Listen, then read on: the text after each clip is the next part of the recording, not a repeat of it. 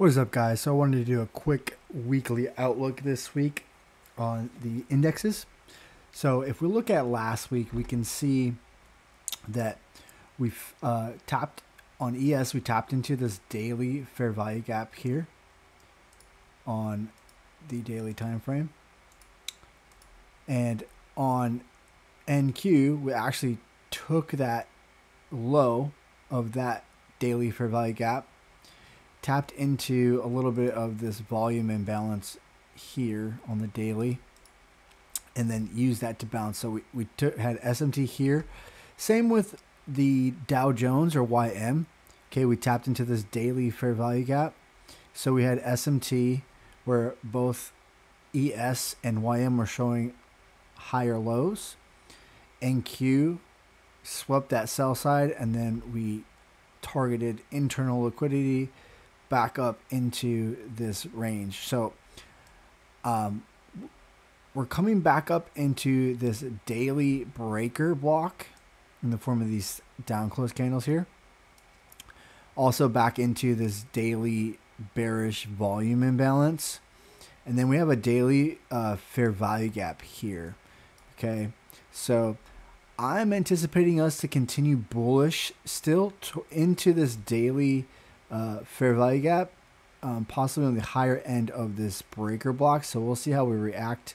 So looking at this swing high from August 22nd, as some buy side liquidity up into this daily fair value gap, we can see that on the highs for both ES and the Dow, we broke the all-time highs and created a new all-time high up here, whereas NQ has failed to take the all-time high still. So we have SMT at the highs right now.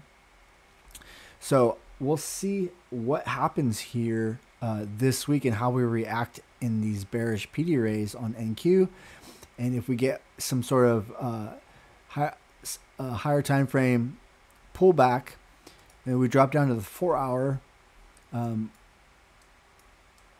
you can see kind of anticipating we have some equal lows here on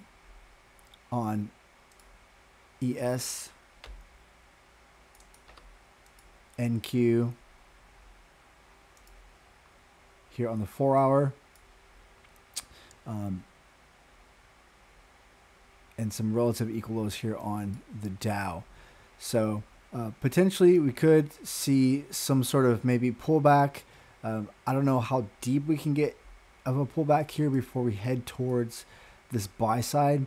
Looking at this round number of 20,500 for NQ.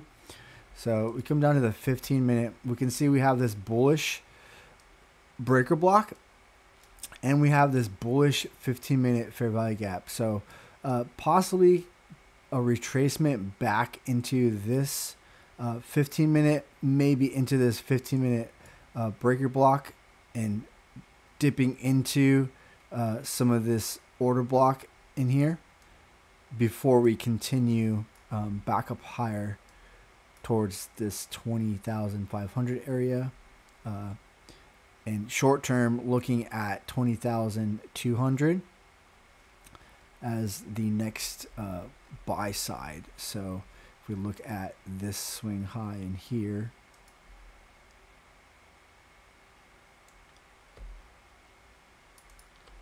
as the next buy side liquidity.